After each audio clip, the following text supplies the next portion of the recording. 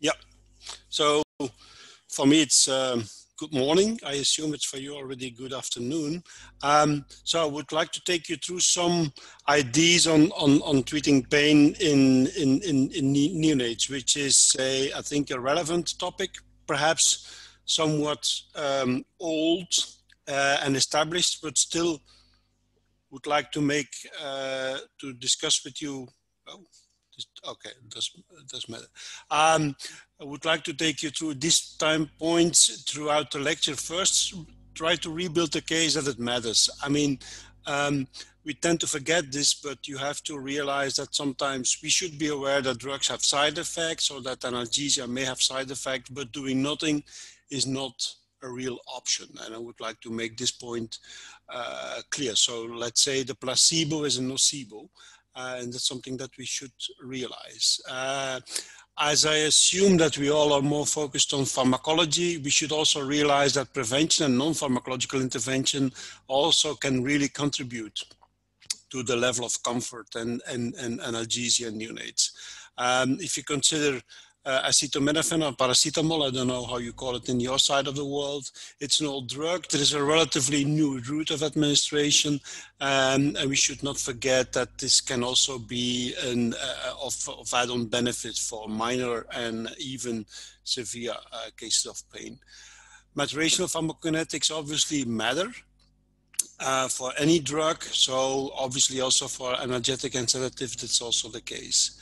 Pharmacodynamic assessment, comfort and pain remains an issue in neonates. And finally, there are some new tools, so new drugs and new routes that can be considered, and we will highlight some aspects on that. So as I alluded to, my conflict of interest is I look at this from a point of clinical pharmacology, so avoiding painful procedures, pacifier, sucrose, kangaroo care, this type of stuff.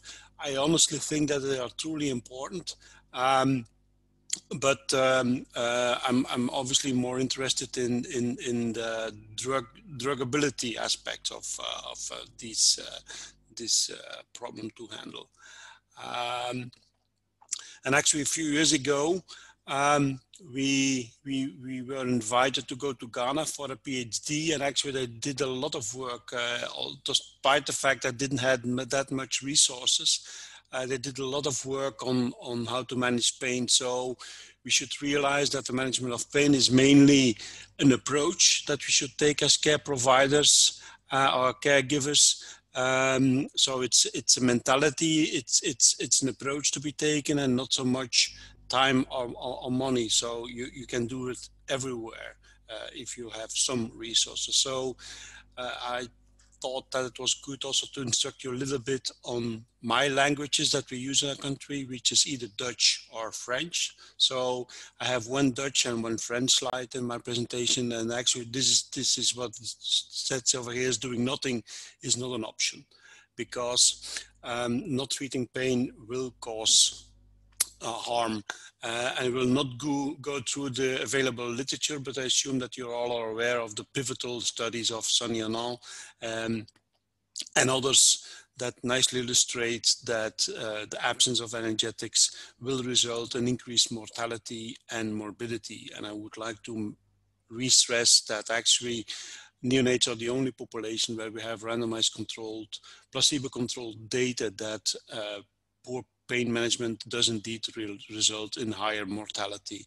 I'm not aware of any other human population that we have ever tried this. So this is something that we have to recall. But obviously, babies mature. And the way you can look at that is simply pure anatomy. If a baby is admitted in your unit as a very preterm baby, the brain will have to grow, and the major part will actually happen on your ward and during the time that your baby is on the ward. It's not only the anatomy, it's also function. And this is a slide that I commonly use for that, because I felt that is a nice illustration on how things change over time. What you could nicely see over, perhaps I can use a pointer. Laser. So what you could nicely see over here is that both excitation and inhibition type of activities mature over time, both in animal experiment setting as well as in the human setting. So that GABA, NMDA, and other receptors actually will change over time. So this also means that, for instance, if you would give a benzodiazepine, which is the topic of the focus for GABA, that the effect of benzos may be a little bit different in preterm babies compared to term babies, not because of only the pharmacokinetics, but also because of the pharmacodynamics. If your receptor is working different, if your receptor is expressed more or less, or is more excitation versus inhibition type of activities, then you can have a different pattern or different type of effects. If you try to walk through the neuroanatomy based on what we know and the neuroanatomy of pain, actually all systems are in place from at least 24 weeks onwards. We have sensory receptors already there, the dorsal horn is already there, and the thalamocortical connection is made somewhere in 22, 23, 24 weeks. So this means that at that time, the signal from the thalamus will go to the cortex, and this can be defined as a pain perception, or at least a nociceptive signal can go through. And also, if you consider biochemical expressions, actually the full system is there. The only thing which is not there is the descending patterns. So in general, we have a brain system where if you have an input, for instance, pain to the brain, that actually have a descending signal to blunt a little bit direction, while these blunting, descending pathways are less expressed in preterm and term babies, so it takes in the first year. So this means actually that the anatomy is there, and if a preterm baby, it's even more likely that he or she will feel pain more pronounced compared to another baby. It's even so for fentanyl, and it's even so for the fetus, sorry. And this is actually a very nice study where they studied fetuses who were receiving at that time an intrahepatic needle to have a blood transfusion. At contemporary, it's more commonly done by the umbilical cord, but anyhow, at that time they did it by so transabdominal puncture. And the funny thing of this study is that actually they try to assess the stress response in these fetuses while transfusing. So this is a paired study, as these babies may need repeated administration. And one time they get a dose of fentanyl, and the other time they did not. And actually what they could nicely show is that, that the stress response based on some stress hormones was much more blunted in those who received fentanyl. So even in fetal life, you can at least have also the stress response. I assume that those of you who commonly use fentanyl will have a major impression of 10 microgram per kilogram, but you have to realize that the fetus is in a whole different ball game, because actually the way you have to look at it is that the fetus is on a continuous hemofiltration and a continuous hepatic filtration by the placenta. So actually whatever you inject in the baby or in the fetus, it may actually be cleared much faster, not so much because of the fetus, but back by placenta back to the mother. So these doses are not to be used in postnatal life, obviously. And another aspect is also that the developmental pain also has to do with receptive fields. I assume you all have your basic anatomy, and you know that you have these receptive fields. Well, the basic message over here is that there's major overlap in these fields in a preterm and a term baby. So this means that you may have much more cross reaction, so that the dermatomes or the receptive fields are not that much or that well discriminated in early neonatal life. And this is simply because actually you have still cross connections at the spinal level. And this is just one animal experimental study to show this. This is a study which shows actually the impact on expression of a specific indicator of painful stimuli. And what you could nicely see, this is a rat model where actually they did exactly the same study in a rat of at term at birth at 7 days and 14 days, just to compare to the human setting. And actually what I did is inject with Freud adjuvants one of the legs of the animal, which doesn't sound nice and actually results in something like an arthritis type of pain, so persistent, prolonged type of pain. And if you would do this in a fully term animal, you would have one signal at the spinal level, at the level where this leg goes. The neuron is connected to the spinal cord at a given place, and then you will have an upregulation of this biomarker at this level. But in a young animal, it's much more diffuse because of these cross connections, and actually even at the contralateral side. So actually what this shows again is that the pain system already is effective, and actually it is much more diffuse response if you do this in an immature animal. And just to summarize what we know on pain management and its relevance in neonates is that, as I alluded to, I assume we all know the pivotal study of Sunny Anand, who actually nicely illustrated that PDA ligation with or without opioids, in addition to neuromuscular relaxants, he nicely showed in this study, but was terminated pretermally because of difference in outcome, that the mortality was higher and the morbidity was higher in the group of babies who were not treated with opioids. So in this way, he nicely illustrated. But also minor pain models like circumcision. Anatadio nicely illustrated that circumcision actually resulted in circumcision without analgesia resulted in prolonged duration of crying and prolonged pain scores at immunization. So this actually learns you that circumcision, which was commonly done at birth, actually, and vaccination 2, 3, or 4 months later onwards, it nicely illustrates that actually the impact of pain can also be quantified months afterwards. So this is what was my first bullet point. We should not forget that doing nothing is not a good option. So that pain management is a relevant aspect of neonatal intensive care, and that in its absence you have what you can call a nocebo effect. Second part, and as I said, I promised to give you 2 slides on my 2 languages that we use in our country. Prevenir que guérir. It's better to prevent than to cure. So, as I alluded to, a lot of preventive measurements can be done, and there's a plenty of illustrations, and this is just one.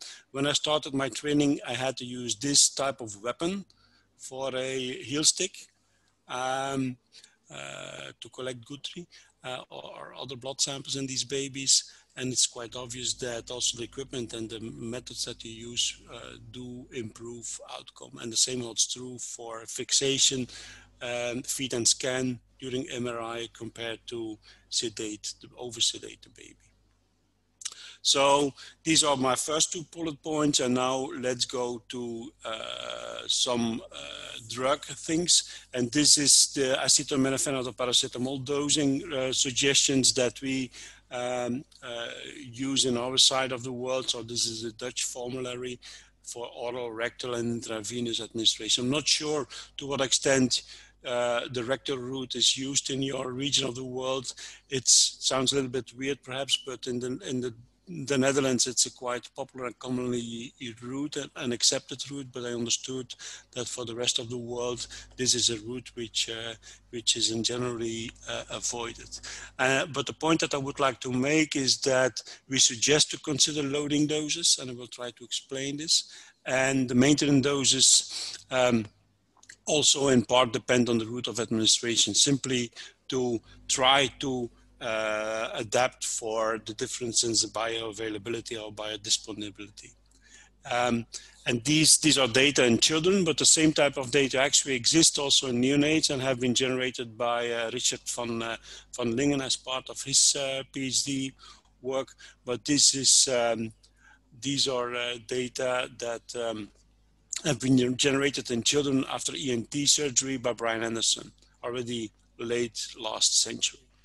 but I still like them because what they did in ENT children is these children received a single dose of acetaminophen either by rectal or by oral route, and then they checked for concentrations over time.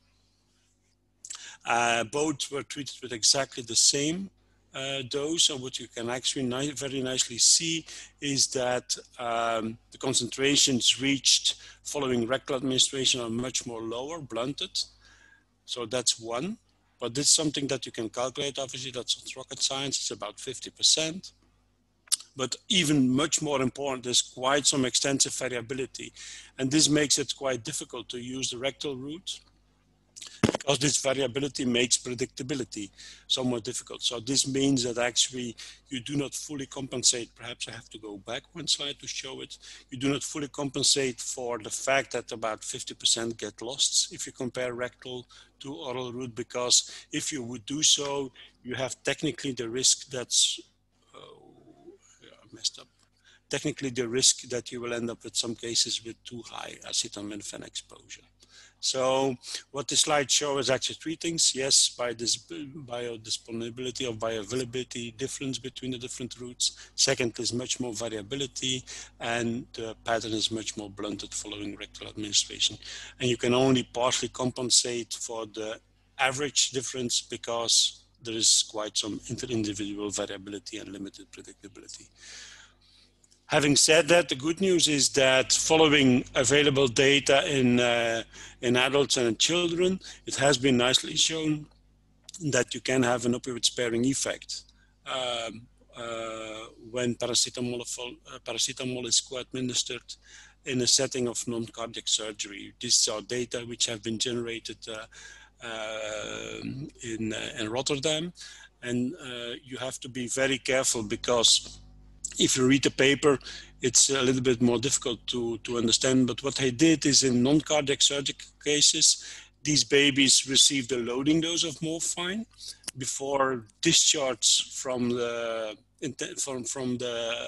surgical from the operating theater, and then the babies were treated with paracetamol or with placebo, and morphine was used as a backup. Based on pain assessment, and actually a relevant group of babies never were treated with morphine and only went well with paracetamol alone afterwards. But the way they marketed it says they claim that they have reduced 66% of morphine exposure, and that's correct. But then it's only for the morphine maintenance dose and not from for the loading dose, because all the babies were treated with 100 micrograms before discharge from the operating theater. But it does work, so it's opioid sparing following non-cardiac surgery, and they currently are conducting, perhaps they just finalized, I have to ask, and they're conducting a similar type of study in cardiac cases, and I assume that results will be rather similar, but perhaps for hemodynamics and tolerance, it may be interesting to have another look. And it also works for minor pain syndromes. This is what we have done in babies admitted with bruising and this type of stuff, you know, the usual stuff. We're able to show that indeed pain scores go down after the initial loading dose and they come back after 6 hours, which is similar as in other studies.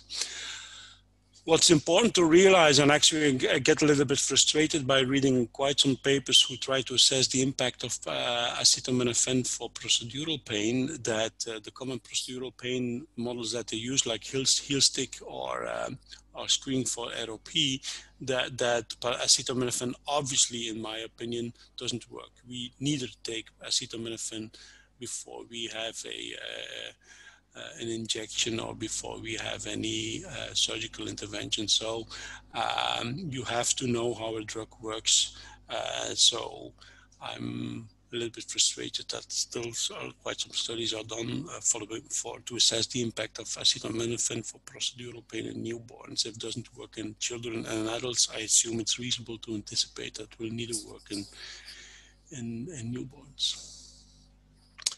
So for acetaminophen, the route of administration matters. It's opioid sparing. It can be as monotherapy for minor pain syndromes, but it doesn't work for procedural pain. That's my main message.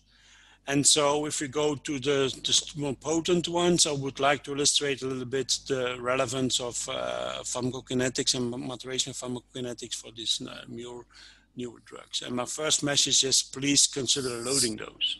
Because of the characteristics of these babies in general, elimination half-lives are much longer in babies because distribution volume is higher and clearance is lower. This means that it takes much more time before you get on steady state. And this is associated with this one doesn't work, but this is more for people who do not know what distribution is to illustrate, but that's okay. I assume that you are on the field on that. And these differences in body composition are mainly driven by the fact that babies are mainly based on have a much higher body water content. So this means that it will drive changes. So this means that loading doses are actually, in my opinion, if they matter in human life, they will be most relevant in newborns. And you have to consider this because whether you use morphine, fentanyl, or any other analgesic, if you don't use a loading dose, it will take the longest time in newborns before they are on the concentration level aimed for. And what I have commonly seen in my units is that if you do not give a loading dose, actually you're then on the lower black line, and assuming that this is the therapeutic range that you have to aim for, that nurses come and say, well, this baby is not comfortable yet. And then you simply raise the continuous administration, and then actually you end up 12 or 24 or 36 hours later onwards, you end up with an oversedated child. So this loading dose, in my opinion, is a very important part of good pharmaco practices in these babies. And this is not an illustration, but this is for acetaminophen, for paracetamol. In a typical baby, where if you would not give a loading dose, then it actually takes up to 18 hours before you're on the target for acetaminophen. If you go the loading dose, which we generally use is 20 milligram per kilogram, then actually you're on this target from the beginning onwards. And the energetic effectivity that I've shown for minor intervention actually is related to this loading dose. So we have established quite some experience with that and have repeatedly proven that this is well tolerated from a hemodynamic point of view, well tolerated from a hepatic point of view. So there seems no acute toxicity. A recent paper that I would like to discuss with you is this one, because this was for me an eye-opener. This is work of on fentanyl pharmacokinetics with specific focus on extreme preterm babies, and we are currently trying to merge it with term babies into in an attempt to get more complete picture. So what you can see over here, and then this is from 24 to 32 weeks, and this is the clearance, and this is postnatal age. And actually I was quite impressed by the fact that it seems to be that fentanyl clearance explodes to a certain extent from birth onwards and will increase dramatically over the first week of postnatal life, irrespective, to a certain extent driven by the extent of immaturity, but irrespective of its immaturity. So this means, when I read this paper for the first time, this means that what we have classified as tolerance in these cases actually may simply be developmental pharmacokinetics, maturational pharmacokinetics. So if you model this concept to a continuous infusion of 1 microgram per kilogram per hour over 10 days, you can actually nicely see that there is a significant impact over time of these difference in clearance. So the fact that if you use fentanyl, you have to increase the dose after say 2, 3, 4, 5 days, you should realize that this does not necessarily reflect tolerance, but it can actually simply reflect the fact that this baby has learned to clear this drug more effective, so that the overall exposure has been reduced. Obviously, as we all are faced with assessment, pain assessment, but the same holds true for sedation, remains an important issue in preverbal children. because what we are really interested is treating pain and nociception. What we can have a look at is pain behavior and pain expression. So this is not the same, and we can learn with each other to use a pain score and learn to look at the very same way to these aspects and try to interpret it to what extent this pain behavior does reflect nociception. But from a scientific point of view, if we are honest, this means that we may actually learn each other to learn in the wrong direction, to look in the wrong direction.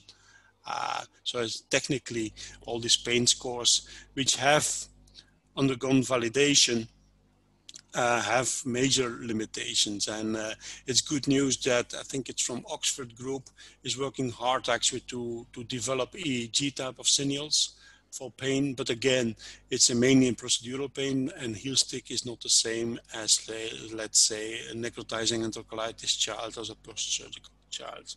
But anyhow, I still felt that this type of data is actually very interesting to notice, because it does illustrate again the complexity and the developmental aspect of pain expression. What you can see over here is a merged data set from this Oxford group. You can see over here gestational age and the number of cases, and what they have done in blue and red, if I think I'm a Dalton. So what they did in all these studies is either innoxious or noxious stimuli, provide a noxious or non-noxious and innoxious stimuli. What you could nicely see is actually facial grimace is very well discriminated in term cases, but in these extreme preterm cases, it's quite difficult to discriminate a noxious from an innoxious stimulus. So again, it very nicely and to a certain extent painfully illustrate that we as care providers still have a major issue to discriminate pain from other expressions in an extreme preterm baby. So we should still realize this. I'm not sure how to handle this. At present, it seems to be that, again, EEG signaling may be one of the promised approaches to get out of these problems. So my last part is more, what if you think about out of the box? And one of the things that struck me actually already for more than a decade is that if you look at this, what we miss is NSAIDs. And I started my research with the PhD on neonatal pain, and actually already at that time we discussed, because I had some stuff on ibuprofen, but obviously related to PDA treatment. We already started to discuss, well, shouldn't we consider this as an analgesic? And this is something, sorry, that we should not forget. And these are data in adults. So let there be no doubt, but it is the number needed to treat after surgery for pain reduction. And we all believe that morphine is a terribly strong analgesic. But actually, if we look at it, NSAIDs are also very effective analgesics after surgery or after trauma. And I usually say that surgery is legally accepted trauma, because what a surgeon does is create a trauma to try to solve a problem. So in this way, perhaps we should dare to think about specific settings where we consider NSAIDs as an analgesic. I'm aware of one study which will start, which will try to assess ibuprofen as an analgesic during procedural screening for retinopathy of prematurity, but still I have to confess, quote unquote, that we have used this analgesic short times, 2 or 3 days, with close monitoring of diuresis and weight gains, for instance, in highly inflammation type of wounds or issues, to try to assist in newborns. And in these specific cases, we had the impression that was sufficiently effective. But we need more studies. So if we have young people who want to do something in neonatal life and want to change something, this may be one of the ideas. Yes, we have new drugs.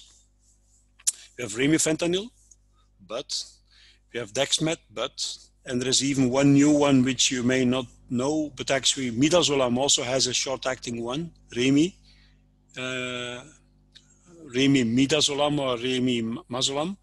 It has been recently registered by FDA and also by the Chinese authorities for procedural sedation in adults. So data are coming out, and actually the interesting part on remifentanil and remimazolam is that the clearance is very fast. So you have a very fast on and off phenomenon for this drug, which may make it interesting, for instance, for procedural sedation. So we do not know that much yet on this drug, but as I alluded to, remifentanil is a very short-acting opioid with accumulating experiences in neonates.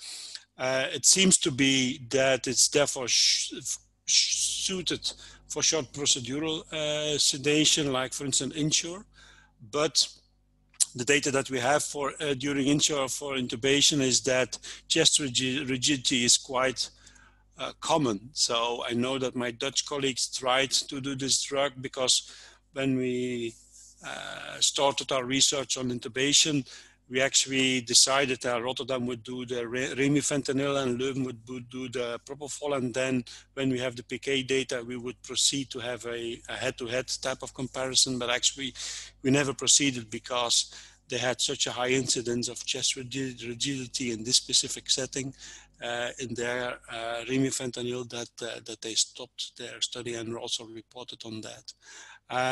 It has a fast onset and a subsequent fast disappearance, but you have to realize that this is by definition associated with faster appearing tolerance.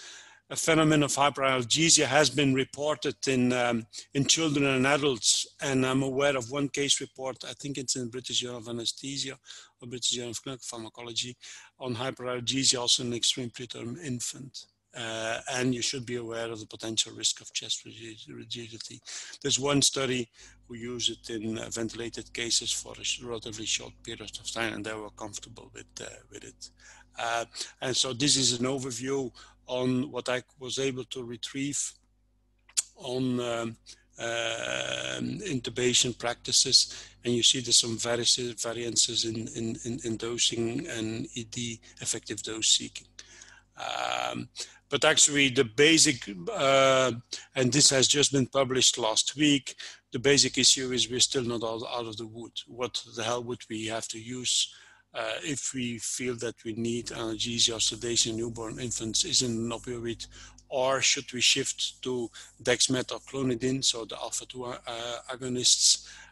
So there's another systematic review who is scheduled to be conducted, and I'm quite confident that this systematic review will neither provide all solutions, but actually the good news of the systematic reviews is that they, besides randomized controlled trials, will also collect data on pharmacokinetics, indications, and more variability, and including also safety aspects. So things are evolving, but I'm not sure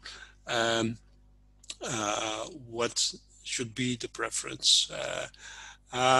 We can also, and this way I shift a little bit, not only on compounds, but also on route of administration. You know, I assume we all know that dexmet is a little bit the new kid on the block and very promising because it's claimed, and there are some robust animal experimental data on that, it's claimed to be neuroprotective. So for instance, in cases with hypothermia and asphyxia, but also during surgery, it may have some advantages compared to other interventions. But you have to realize that the main aspect where dexmet is used in, say, non-neonatal settings is that it will improve what's called the natural sleep. So this means that these children or adults will get easier awake, which is perhaps a little bit cumbersome in our neonatal setting. Anyhow, there are not much data on its use, but for intranasal, I could find two papers, or I'm aware of two papers where dexmet was used in an Italian setting in one Italian unit where former preterms were scanned at term equivalent age for MRI, and at a given time they switched to something like a prophylactic dexmet administration, and they following this shift, they needed much less midazolam to end up with an effective MRI data collection. So what they used was a 3 microgram per kilogram intranasal single dose of dexmedetomidine. And the same holds true for this type of study where they actually compared dexmed to chlorhydrate. But this is in infants and toddlers, so it's not only neonates. So they, with a similar dose, they were able to show that they were able to finalize their cardiac ultrasounds as effective as with chlorhydrate. And actually, last week I had to review a paper from Iran, where they formulated chlorhydrate also for intranasal administration. So I think that additional creativity for different type of drugs and different type of routes may be indeed an interesting next step. So dexmed, I think it holds the promise to become one of the useful compounds. Data are accumulating. And colleagues are reporting their experience. So my main message of today would be that if you use this drug, please report on it, collect data and try to compare, perhaps not in the cleanest way, but at least generate data that can be used for at least power calculations or provide some data on safety and tolerance. As I already alluded to, it's claimed to be neuroprotective. So in asphyxia cases, there is recently also a pharmacokinetic study in cases, whole body cooling cases, so because it's perceived to be neuroprotective, and in anesthesia, but this is rather in infants. There is an ongoing initiative throughout the world, mainly guided by pediatric anesthesiology, but also in your side of the world. It's called the T-REX study, where they try to compare general anesthesia. Well, for major surgery type of interventions, they try to quantify the potential protective effect of a dosing regime, including dexmedetomidine to conventional anesthesia techniques. This concept actually further builds on the GAS study. I'm not sure if you know this study, but in the GAS study, they compared general anesthesia versus local anesthesia for inguinal repair in infants, with the primary outcome, the neurocognitive assessment at the age of 8. I think they already have report on data at 2 years and 5 years, and it seems not to be any differences. But the major comment that I received on this is that the GAS study, which is inguinal repair, is a short-lasting study, lasting intervention, and now they're focusing on really the bigger urogenital type of surgery, intestinal surgery, so the long-lasting interventions. I already have provided some ideas on other routes of administrations because it's perceived to be more convenient, less invasive. It will avoid the first pass metabolism, and this can be either an advantage or a disadvantage. Depends a little bit on if you, for instance, would still go for codeine, it would be a disadvantage that you avoid first pass metabolism, but in essence, it may actually reduce also systemic side effects. So the route administration can be of assistance. And besides nasal, you can also consider sublingual or buccal administration. I'm not sure, I assume, but at least in Europe, bucolam, which is buccal midazolam, is a registered product, but actually for seizures in children. So it's midazolam ready-made for buccal administration. But I checked yesterday and actually could find very limited, if any, data on the use of sublingual or buccal routes of administration neonates with quantifying the impact. I do have some personal experiences with dexmed and fentanyl in somewhat bigger children, where we commonly use this nostril or this mucosal atomizer device, because one of the setbacks, if you inject a little bit of fluid in the nasal cavity, is that it has to be at best as a spray, and this equipment actually provides this. But actually I checked yesterday on the available evidence, and I could only find one study where they compared the the device compared to the routine fluid in children for sedation, for imaging type of techniques, and actually they were not able to show any differences in sedation, duration, and time until sedation between both routes of administration. If you use the nasal route, there are different hypotheses. You can actually have the transport either transcellular or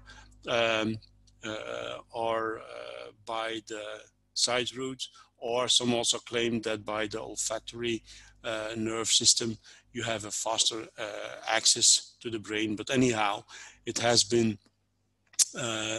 used, and it is a growing field of interest that instead of intravenous administration, we can actually consider other routes of administration. But it's similar to the rectal administration of earlier during the lecture. You have to consider that you will end up with some more variability and bioavailability. So what we have as data is relatively limited. We have some study from the French group who compared nasal midazolam to ketamine for neonatal intubation in the delivery room, so early neonatal life. And actually what they were able to show that in their hands, midazolam was a little bit more effective, defined as feasibility to proceed to intubation, but both were tolerated rather well. I'm not sure if you ever have tried this yourself, but it hurts. So you have to realize that the most common adverse effect reported following intranasal midazolam is that you end up with a burning, irritation, feeling of the nasal mucosa, and followed by a bitter taste in the mouth. For those who are more into pharmacy, they know that taste masking of midazolam is not so easy in syrups. And this is a major setback. And I actually do not know why it is the case, but I happen to know that the same holds true for the Remy midazolam that I have suggested in one of my former slides. So because the Remy midazolam is provided in vials, powder vials, and the FDA asked for assessment on abuse. And so they asked some volunteers to inhale the powder, and actually they also complained a lot about the burning pain in the nose. And that does result in some sedation, obviously. So because of this perceived risk, we learned on that, and actually we also tried to develop a formulation for children, because it would be great if you could give a short-acting type of sedation type of drug by the nose. But until now, we also failed to get rid of this painful stimuli, and it feels a little bit contradicting to use a drug which results in major discomfort in some of the children to end up with sedation. So that's something that I really would like to stress. And there are some data also on intranasal diamorphin in children, and obviously it does result in a different plasma pattern, but it does result in good effective sedation, because the dose that you have to administer is relatively more limited. So these were actually the points that I wanted to discuss with you. So I'm simply repeating. I really felt that I had to start with building the claim again that pain is a relevant issue and doing nothing is not an option. Prevention, non-pharmacological intervention I only touched on briefly, but they are important if you want to build a comfort or explore comfort intervention in your unit. Acetaminophen and paracetamol is no drug, but it has its merits. Pharmacokinetic matters, obviously, and maturational aspects even matters more in neonates. PD assessment remains a problem, and we do have new tools and new routes of administration. And I hope that if I only manage to have to stimulate one young emerging colleague to do something on this field, I would already be very happy with this lecture. Thank you, and happy to take any questions. Wonderful. Thank you so much, Carol. I'm sure there are lots of hot young brains here who will be contacting you for a research project. Well, they can do it on themselves. I'm happy with it. Put them on the spot. Okay, I'll pass the question answer time to Srini because you guys are part of the same gang. So over to you, Srini. Yes, you've unmuted yourself. Thank you. Yeah, thank you, Carol, for an excellent presentation as usual. Before we open the session to the rest of the audience here in the Zoom conference, I think let me go through the questions here on the side. Many of them are coming actually from me and others. Sorry, I couldn't see them yet. So yeah, that's okay. can read them. So yeah. what we want to know, one question is, do you use the same preparation of paracetamol for oral and rectal? No, in our setting, it's not the case because you have, and actually it's a good question because the way the formulation is provided for rectal administration also affects the bioavailability. We have commercially available subs. So the most commonly used are glycerin type of subs, and you have them in very different type of concentration. So we have some dose flexibility in our part of the world because it's a commonly used route of administration in the Netherlands and to a certain extent in Belgium. But actually, I worked hard the last decade to get rid of this rectal administration, or to reduce the rectal administration and to promote oral administration as soon as reasonably possible, also in newborns. So, but because of the market, we do have commercially available formulations. Like Michelle, one of our pharmacists in the group, she's there, she's in the meeting now. I don't know if she can unmute herself and if she can answer for the group, whether we have any rectal preparation in Australia and New Zealand. I think we are using the same. I think maybe the oral one, probably the same one using rectally.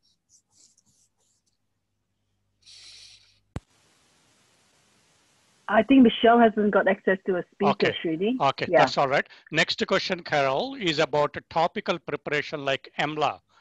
Is it safe to use in a term and preterm babies? And also, does it work for heel prick? Well, I have some slides on that, but I eliminated them. I think if you try to summarize the current European approach on that, it's perceived to be used very carefully in preterm babies because of, I have a slide with Smurfs or the Shrooms, I don't know how they're called in your country, the blue things. They actually haven't been invented in Belgium. So I generally use this picture to say be careful for methemoglobinemia in preterm babies.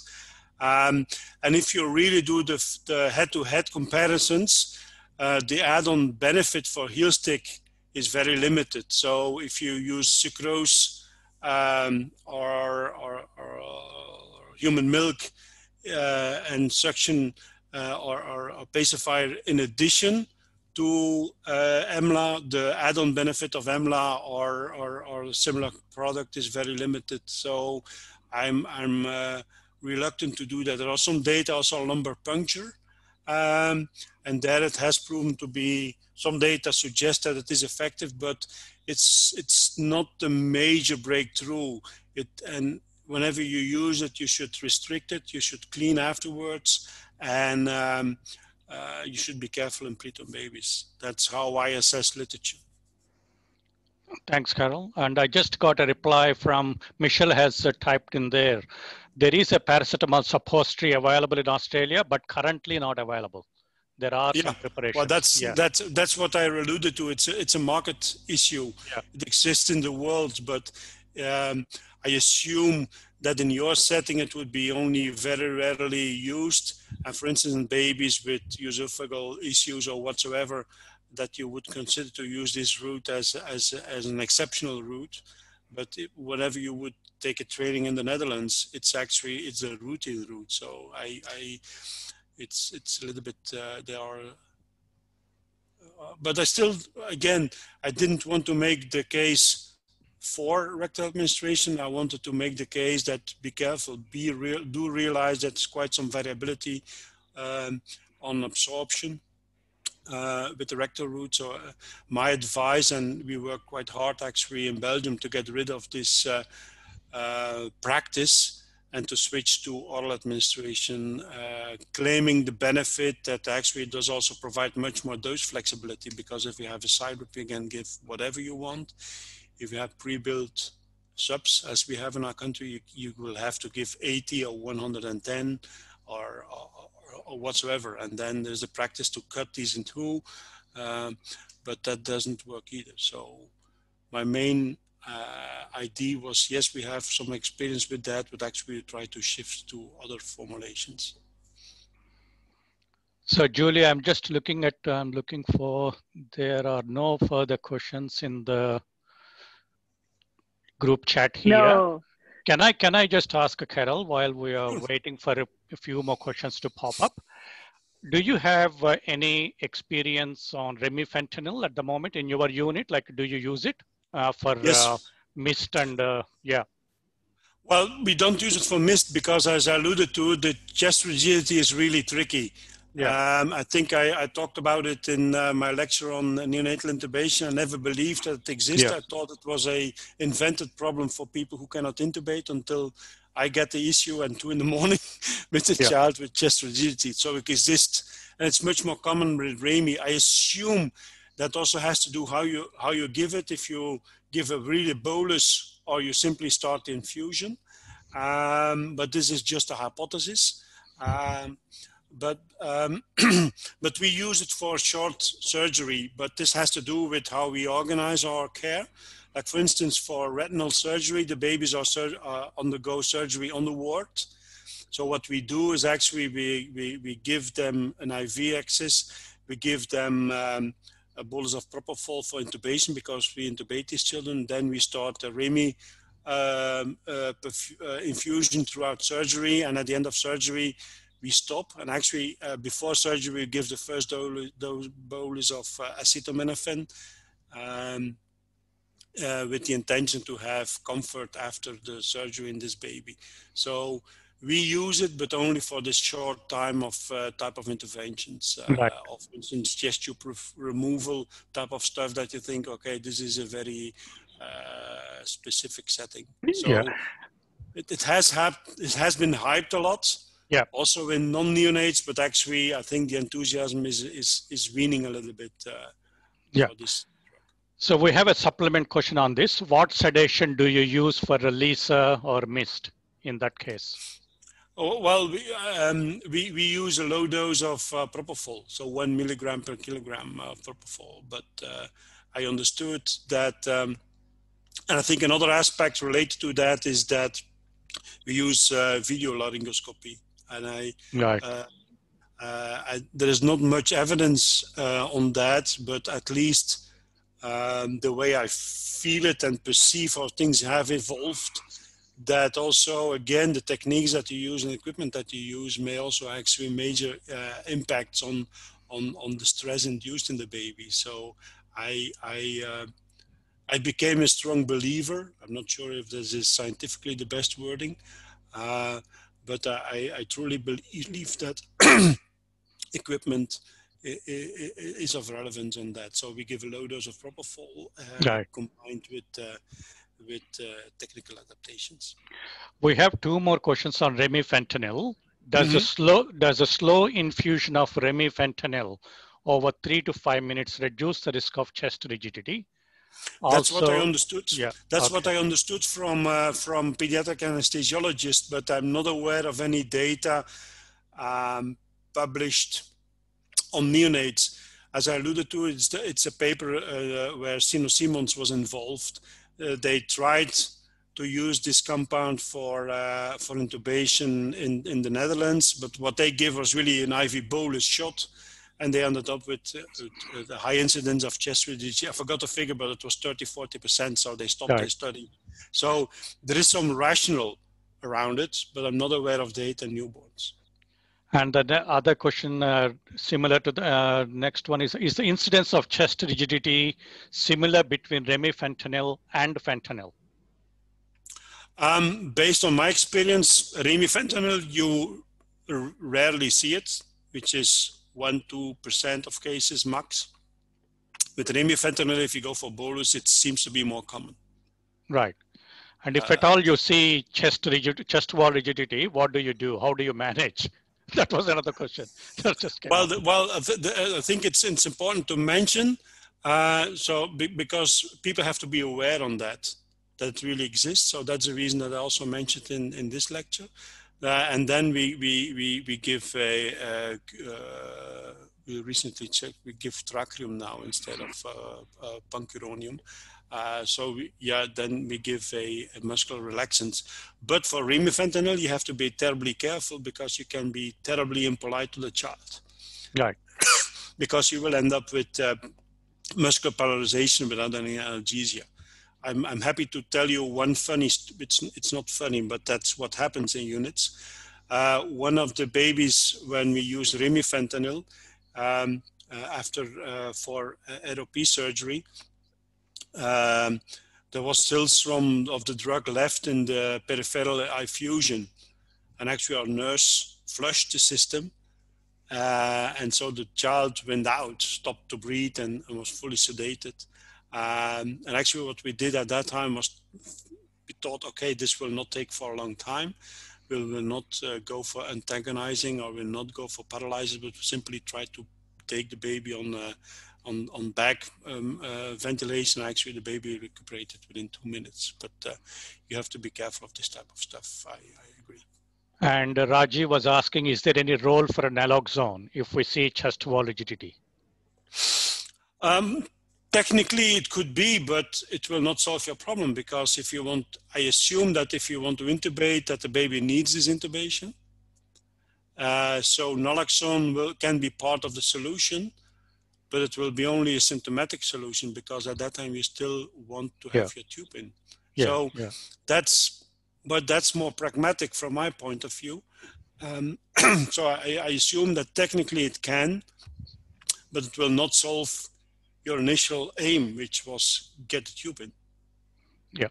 Thank you, Carol. And we have that's what I meant. If you have a short-acting one, and you give, you have to give additional muscular paralysis. Be aware that the child will be awake, perhaps not visually, but that still, and the central nervous system will be awake in the next minute.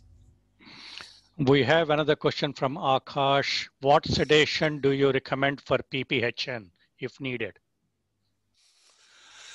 Well, it depends a little bit. I think that's one of the problems, that we have a lot of stuff and people have to learn a little bit. I think it's better to make some drugs that you really get to know as a unit, because it's not the doctors, it's not the pharmacist who really know the drug, it's the nurse who knows how things work, really work. So having said that, in Leuven, we generally use fentanyl, and if needed, minor additional doses of midazolam. In Rotterdam, we commonly use morphine, but in PPN cases, we also tend to go for fentanyl. But that's about it. I'm not sure.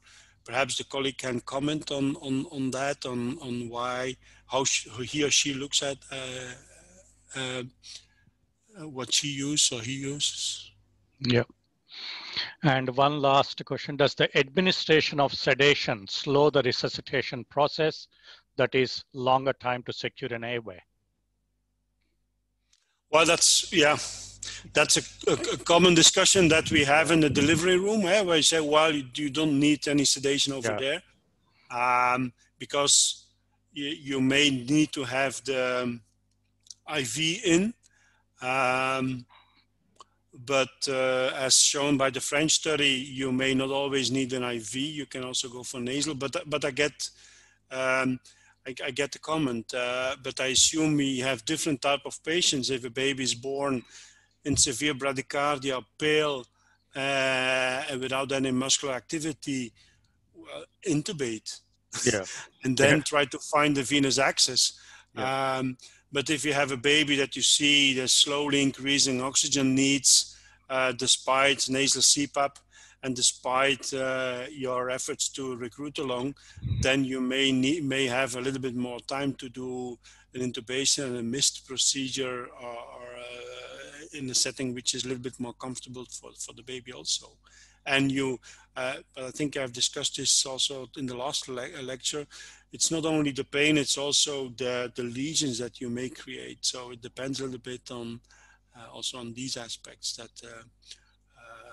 perhaps my comment is a little bit infested by the fact that in Rotterdam we had to take care of all the tracheal lesions of the full country. But it happens, and it exists, and it's a major burden for those babies who have this type of lesions. And I have just received a text message. Probably this is more of a comment from one of our nurse educators.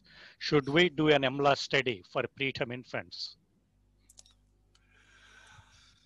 Well, there's quite some studies, if I recall well, for heel stick, because that's most commonly used. If you would do an EMLA study, I would suggest to go for lumbar puncture, or I also think that there are some data on PIC line placement with EMLA, which are needed so conclusive. Actually, I recently summarized all these data because I had to revise a chapter. So if somebody sends me an email, I'm happy to share. But the only thing that I have until now is the Word document. I'm still waiting for the proof print of the text, but I'm happy to share. It may be convenient if he or she wants to have an overview on the available reference on that. So whoever sends me an email, I'm happy to share the documents. Yeah, thank you, Carol. So Julie, looks like there are no more questions here in the chat box. No, you've done very well. Only 6 minutes overtime. Well done. Sorry. Oh, it's Srini's fault. Anyway, that was fantastic. The nasal administration is very, very exciting. Hopefully, it's another route. I mean, even for stem cells, it's done. So it works. It gets into the brain. The routes may be a little bit different depending on how you look at it, but it's even for stem cells it works. So it's a fascinating alternative that has to be considered.